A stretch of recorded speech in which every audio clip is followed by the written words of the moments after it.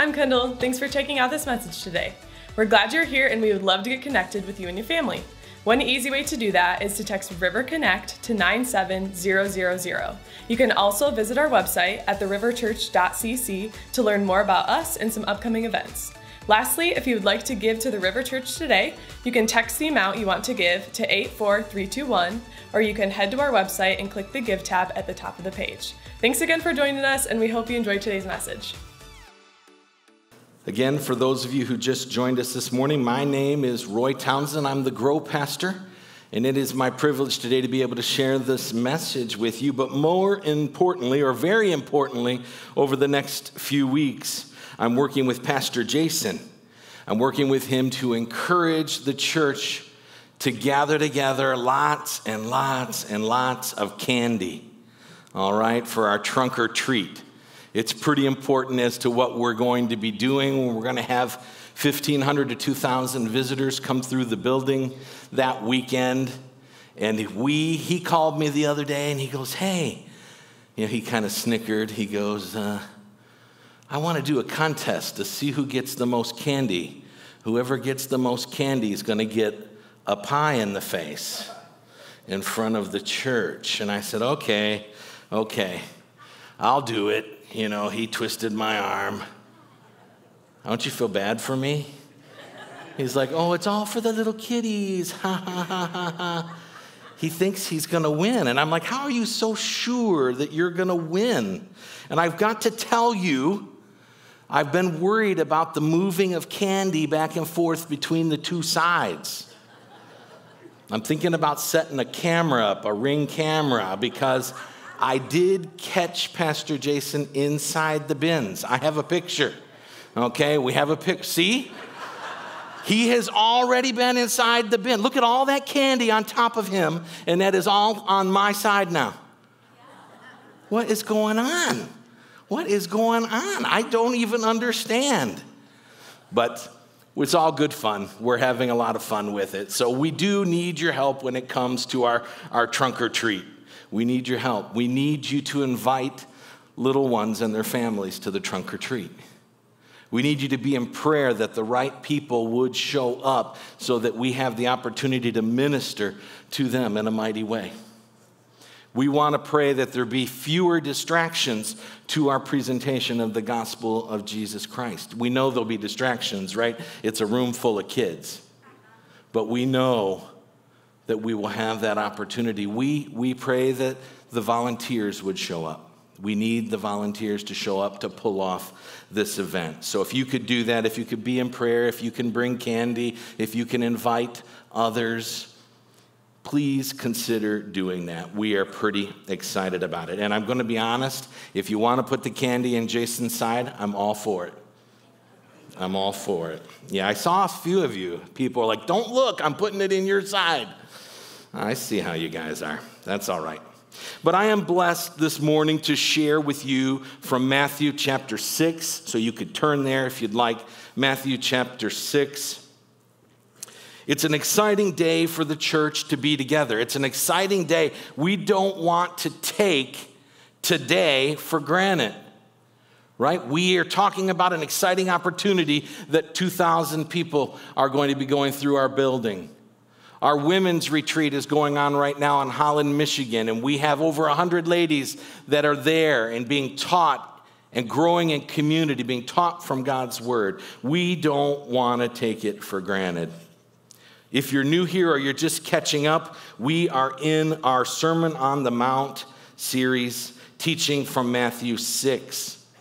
But many of us have been here and we realize that, 2 years ago, we covered the Beatitudes. Last year, we covered the rest of Matthew 5. This year, we'll be covering Matthew 6. And next year, we already have started Matthew 7.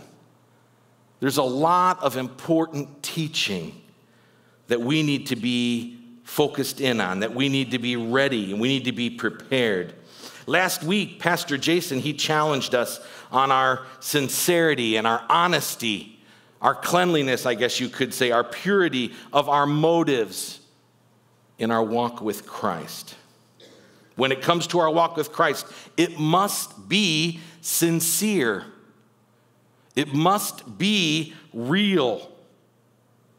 It's more than knowing the right thing to say or the right thing to do. It's about truly believing.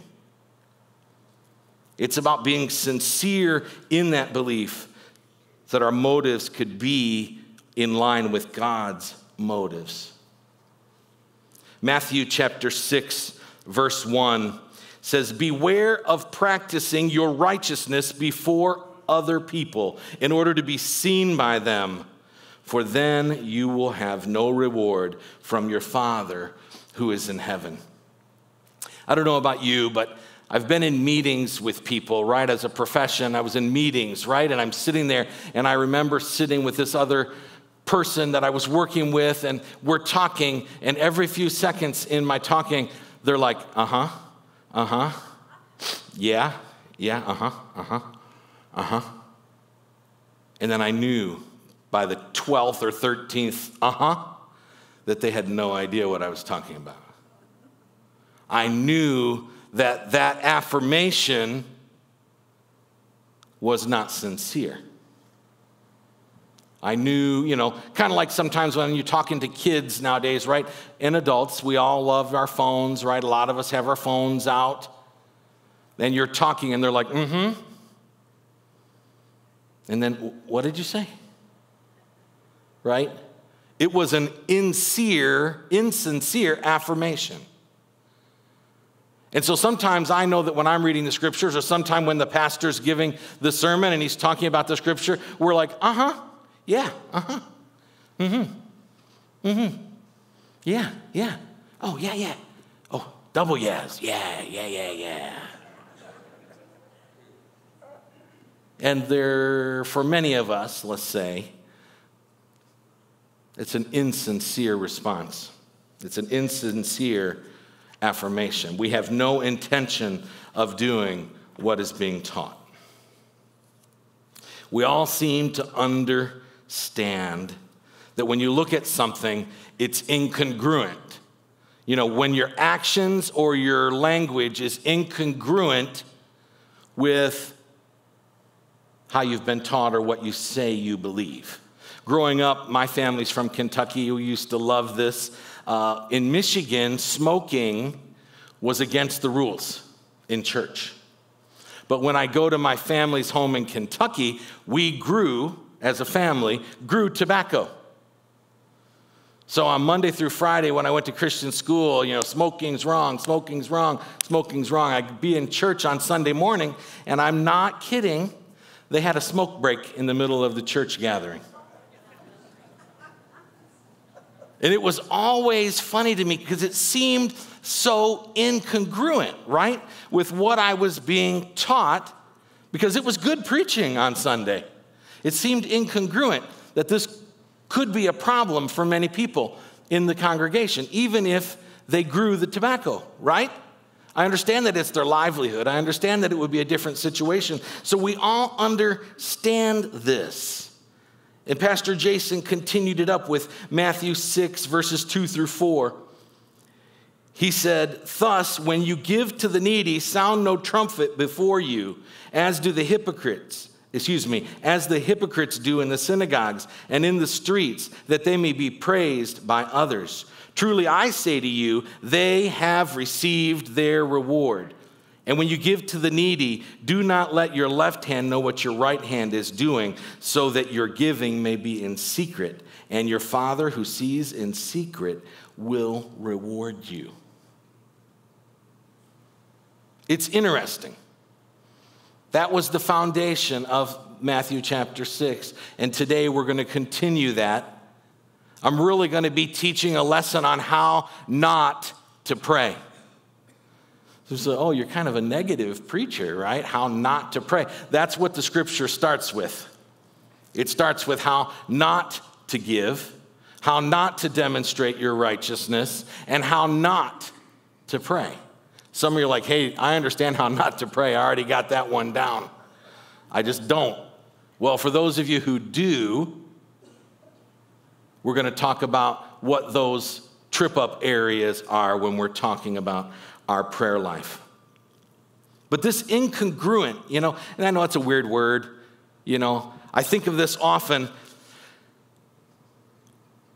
deal with a lot of couples that are getting married.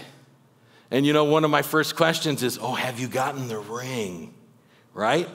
Or have you given her the ring? Or if I see her for the first time, it's like, oh, yeah, hey, what's going on? That ring looks heavy, right?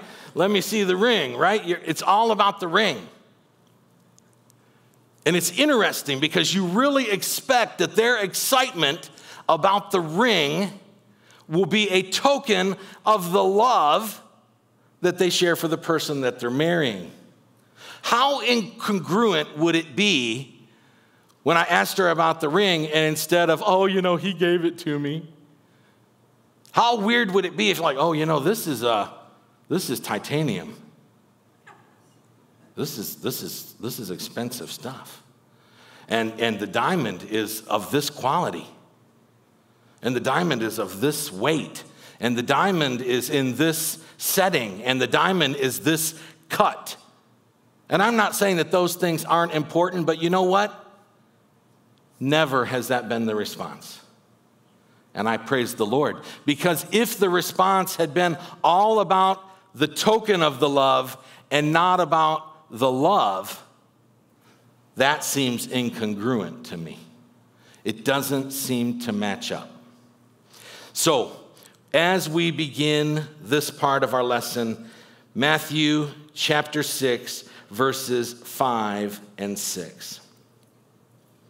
It says, "And when you pray, you must not pray like the hypocrites, for they love to stand and pray in the synagogues and at the street corners, that they may be seen by others.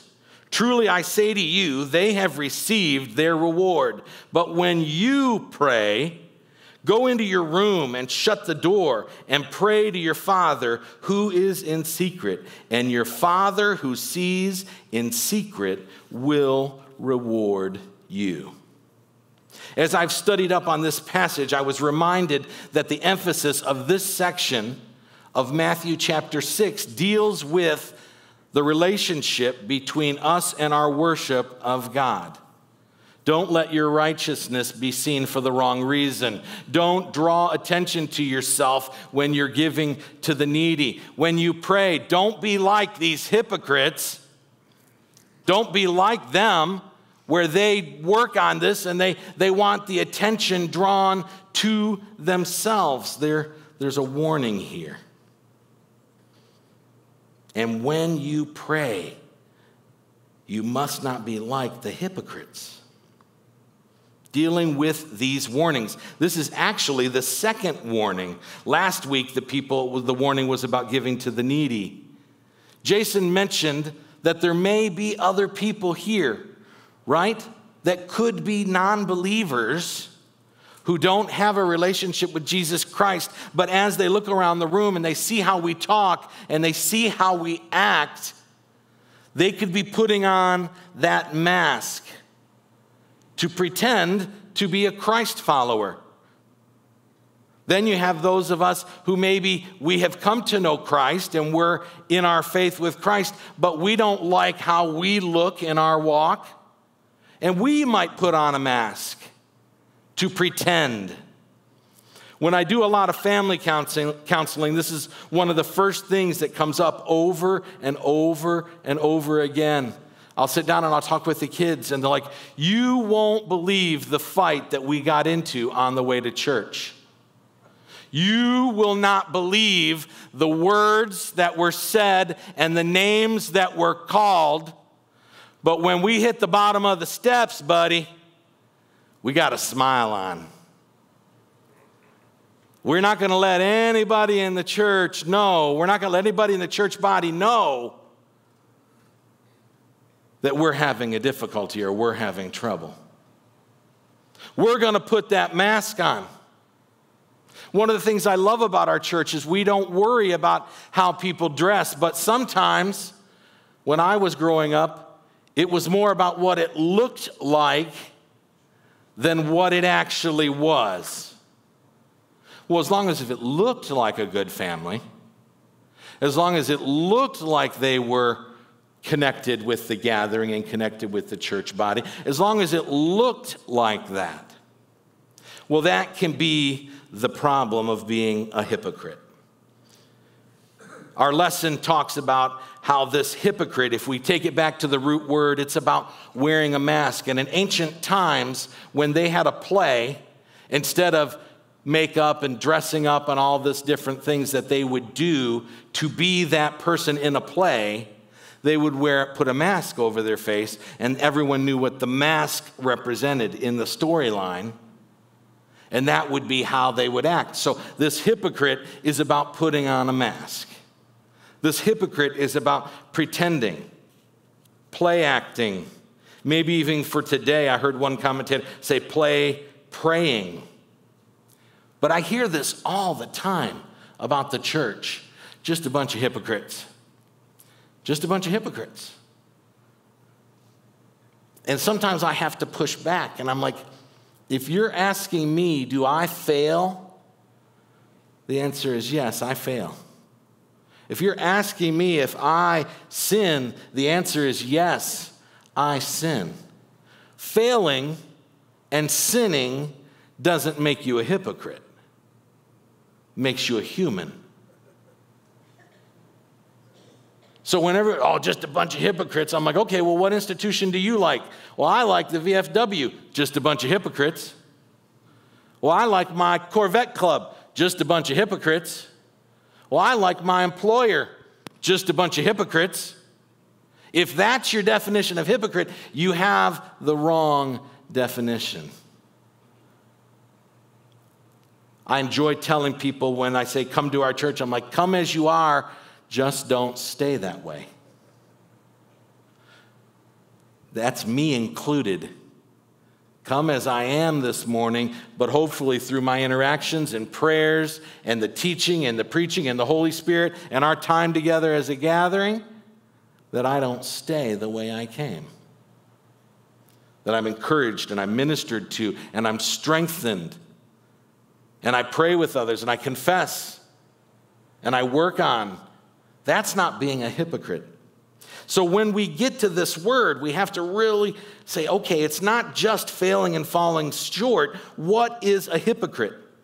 One of the commentators I enjoy is Warren Wiersbe, and he stated that Jesus warned about the danger of hypocrisy, which was the sin of using religion to cover up sin.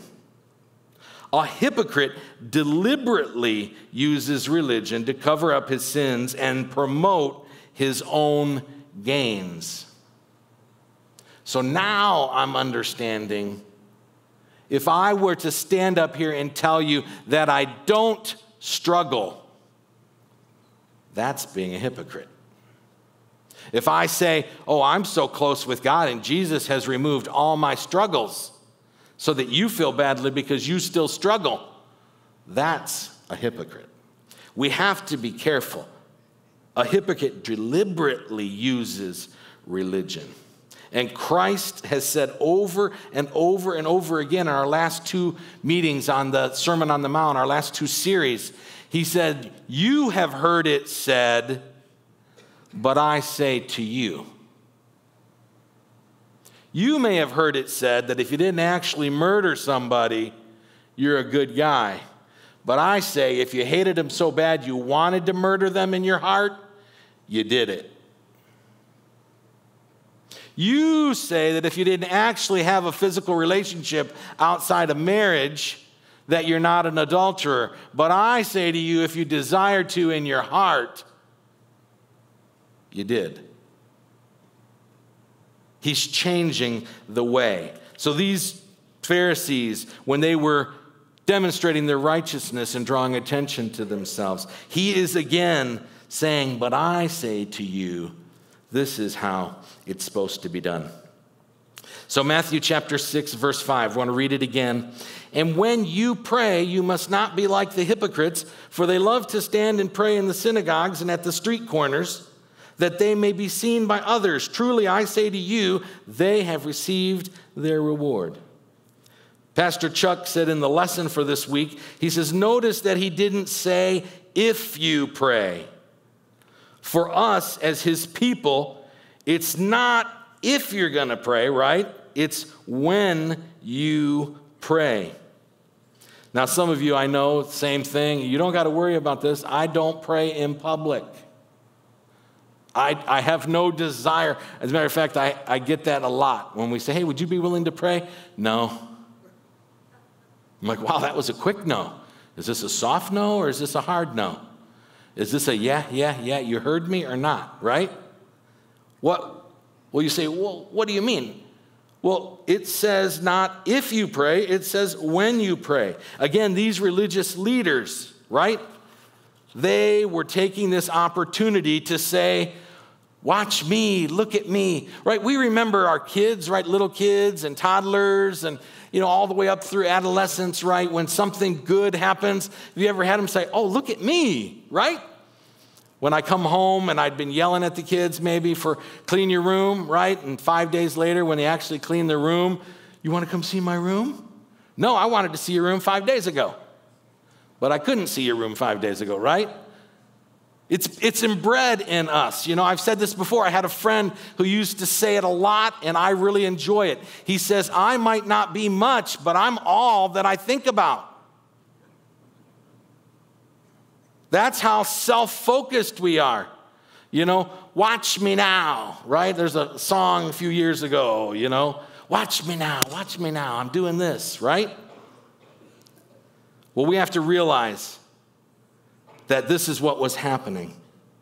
Hughes wrote this. He said, opportunities for their street corner performances came at a time on the daily afternoon of the temple sacrifices and during the public fasts. And when the trumpets were blown as a sign that it was time to pray, wherever a devout man was on the street, he stopped, he faced the temple, and prayed.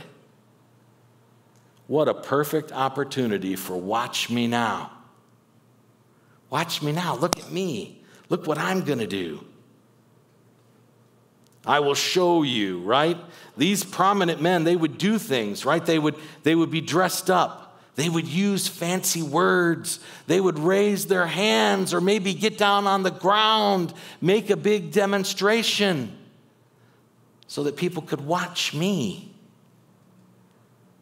Not an act of worship to him, but watch me. Watch me what I can do. Look how good I am. We have to be very careful because we know that we still fight this in our culture.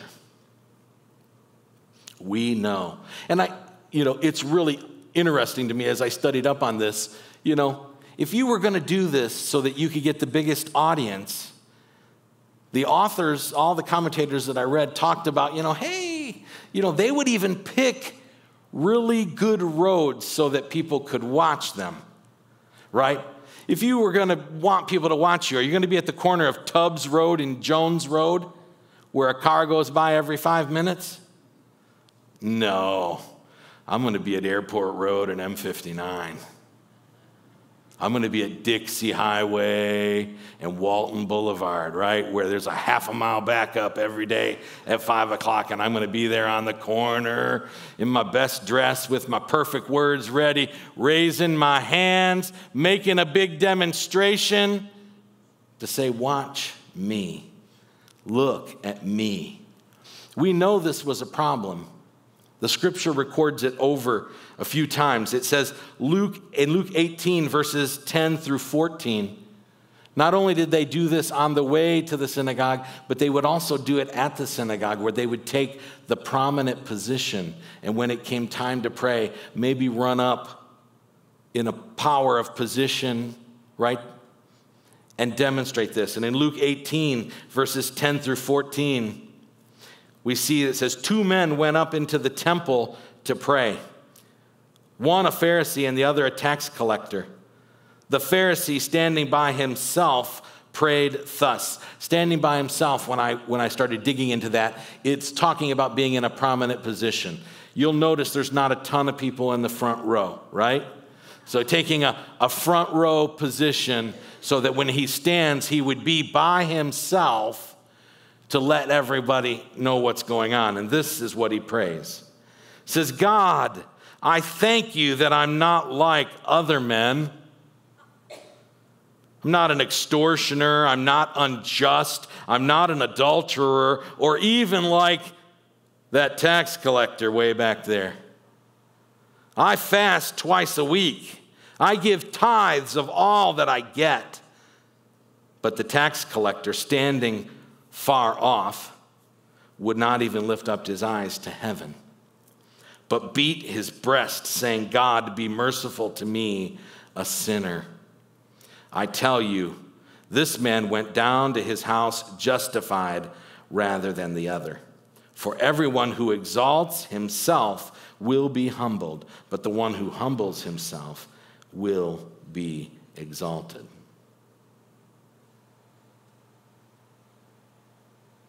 I know today this could be a hard thing. People are like, Roy, I don't know that I struggle with this.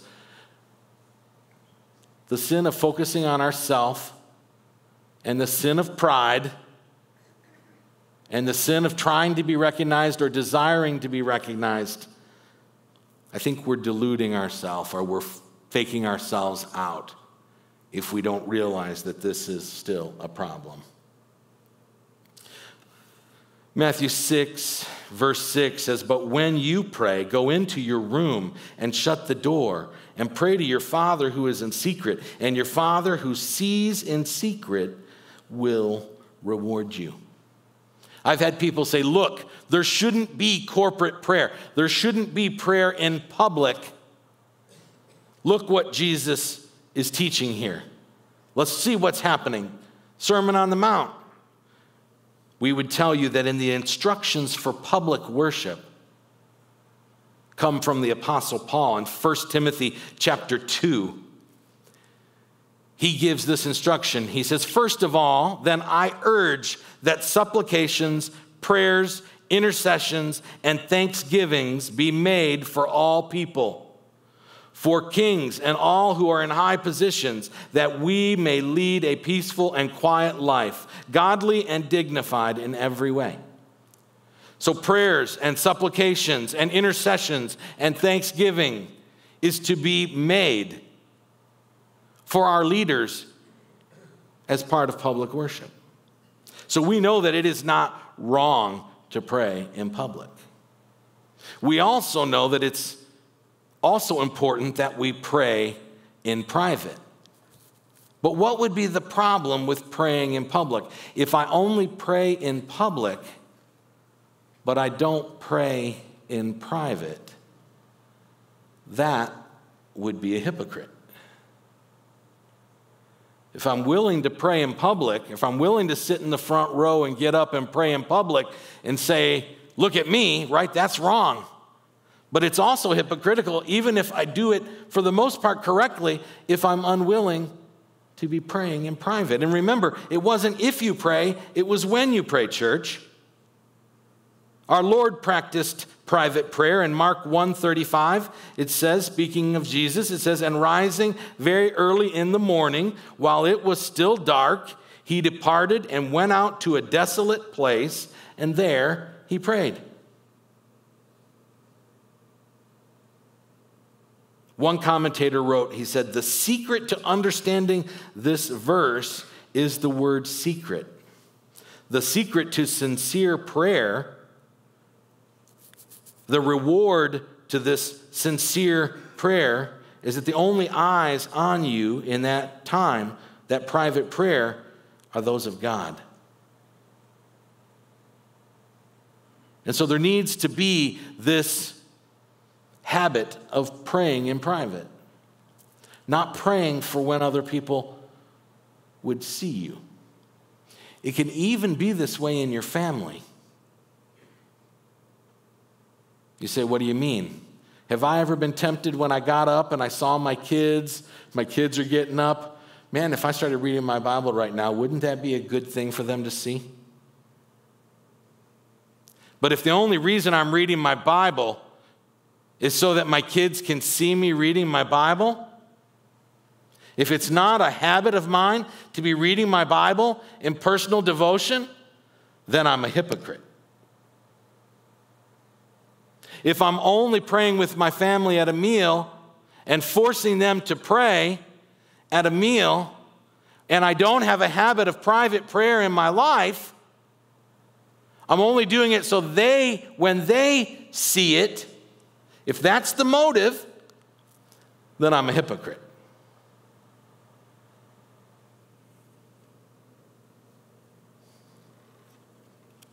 When we go back to the original warning in Matthew 6, verse 1, it says, beware of practicing your righteousness before other people in order to be seen by them, for then you will have no reward from your Father who is in heaven.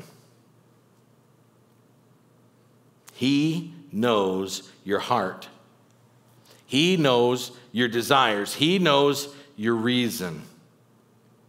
One commentator wrote, he said, when we honestly face the truth of this, it is sobering, even terrifying, when we do works of mercy. Do we play to the crowd, however small it may be? When we pray, do we pray to God or do we pray for men? Asking ourselves these questions can be painful. Growing up, my parents instilled in us, we had a ministry, for lack of a better term, to older people. So I'm very comfortable with older people. I'm becoming one, right? I better get comfortable with it.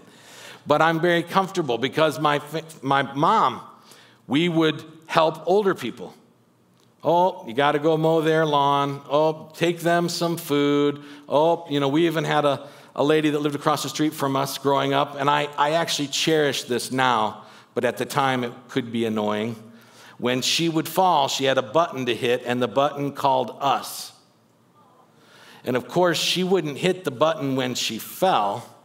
She would try to get herself up for 5 or 6 hours and then hit the button, after I'm asleep.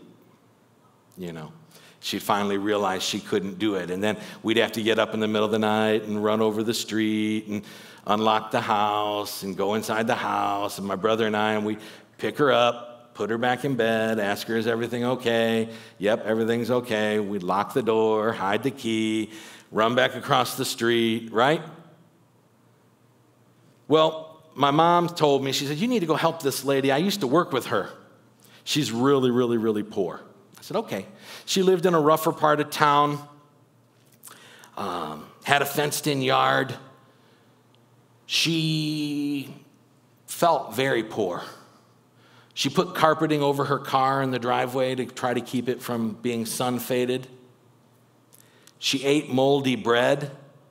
I saw her eat moldy bread all the time. And I'm like, wow, this lady is really, really, really poor. So Meals on Wheels would come by and she'd get a meal a day and we would mow her lawn. I'd drive in 15 miles to mow this lady's lawn. We're doing all sorts of things. Again, in a bad part of town. And one day I'm mowing and something goes, cha-ching, like hit metal, mowing right in the middle of her yard. There's green stuff, little bits of green stuff flying everywhere after I hit this metal. I'm like, well, that's weird. So I pull the lawnmower back and I start digging it up. It's a coffee can. It's a coffee can. Some of you know where I'm going with this. It's a coffee can full. F-U-L-L. Are you understanding what I'm saying? Of $100 bills.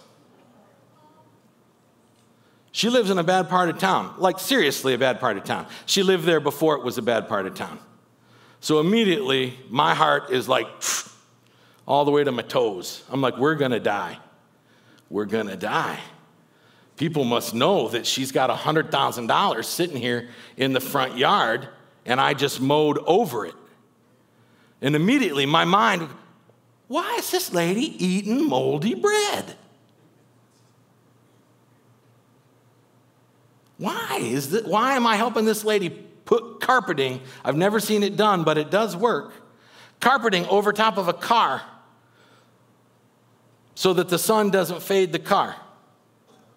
You know how difficult it is to get wet carpet off a car every time you want to get into the car? It's not easy.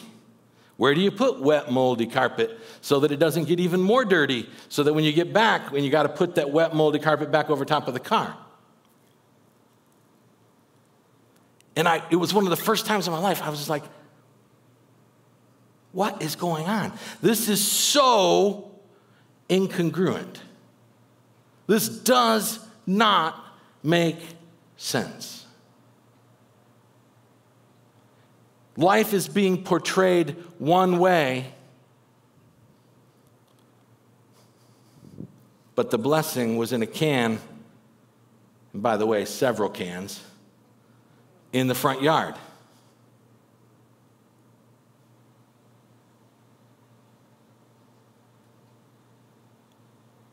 So weird that people would live that way.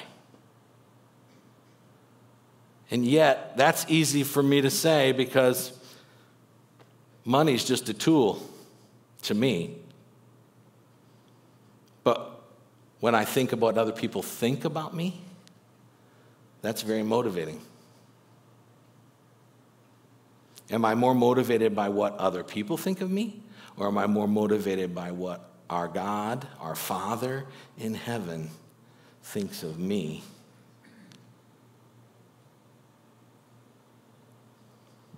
Many here today may say to me, Roy, I don't even understand. Maybe some hearing online, I don't understand what you're talking about, this relationship with the Father. Like some of us here, we get it, we understand, we know, we have a relationship with the Father, and this is a good warning for us. But there are some here today who may not know who Jesus Christ is and the sacrifice that he gave so that we can have a relationship with the Father. The Apostle Paul is speaking in Acts 20, verses 20 and 21. It says, "How I did not shrink from declaring to you anything that was profitable and teaching you in public and from house to house, testifying both to the Jews and to the Greeks of repentance toward God and of faith in our Lord Jesus Christ." A genuine repentance and a genuine faith go hand in hand. What is that genuine repentance? We don't want you to put on a mask, sir. We don't want you to wear a mask, ma'am, young person. We don't want that today. We want you to understand that if you have a genuine faith and a genuine repentance, if you understand who Jesus Christ is, you can have this relationship with the Father. Luke 24, verses 46 and 47. It says, "Thus it is written that the Christ should suffer and on the third day rise from the dead, and that repentance for the forgiveness of sins should be proclaimed in his name to all nations, beginning from Jerusalem." We are often reminded that Jesus said in John 14:6, "I am the way, I am the truth, and the life. No one comes to the Father except through me." We don't want you to be misled. We don't want you to wear a mask. We don't want you to fake it. Don't fake it. Let us know that you don't believe so that we can be in prayer for someone who doesn't believe. If you're struggling, don't hide your struggle. Because I can't be in prayer about your struggle when it's hidden behind the mask and we pretend that everything is okay. For those of us who are pretending to be extra spiritual, take off the mask. Because the reward from the Father in heaven is much more than any accolade I or the others here could give you. If we want to impress someone, impress him. as the audience of one. Many people, they struggle with this. What should I repent from? I'm a pretty good guy. That's just another mask. I'm a pretty good guy. Really? Man, I guess I just grew up with a healthy amount of something because I knew I was not a good guy. Maybe that was my parents telling me I wasn't a good guy. I knew that I wasn't a good guy. I knew that Romans said, for all have sinned and fall short of the glory of God. I knew that. All have sinned and fall short of the glory of God.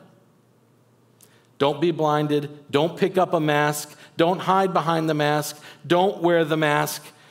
Church, don't be a hypocrite. John 3, verses 17 and 18. For God did not send his Son into the world to condemn the world, but in order that the world might be saved through him. Whoever believes in him is not condemned, but whoever does not believe is condemned already.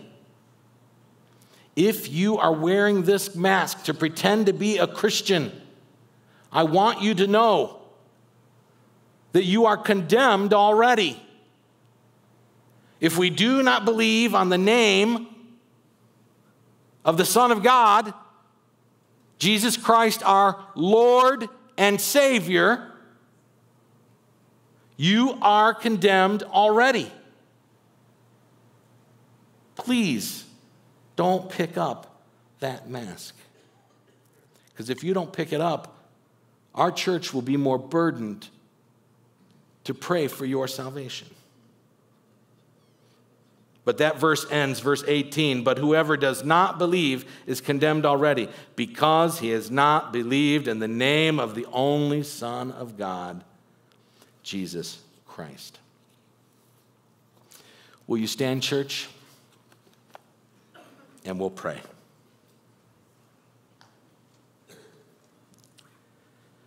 Lord, we love you. Lord, I thank you for the opportunity to share this morning.